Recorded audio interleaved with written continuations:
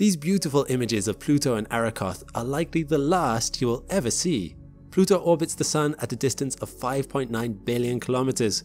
It took New Horizons over 9 years to make it to Pluto and a further 4 to get to the Kuiper Belt object known as Arrokoth. And given the intense NASA interest in Mars at the moment, it is unlikely they will invest in another mission to these far out objects anytime soon. Which is a shame, as there are some truly incredible sights to see on these planets. Their surfaces are covered in ices like nitrogen and methane, which have striking colour differences compared to the tar-like tholins that can also be found there. These reddish hydrocarbons travel in slurry-filled glacial rivers across the dwarf planet. The surface there gets as cold as -240 degrees Celsius, and low gravity lets massive water ice mountains stand 2 to 3 kilometers in height. Enjoy these images.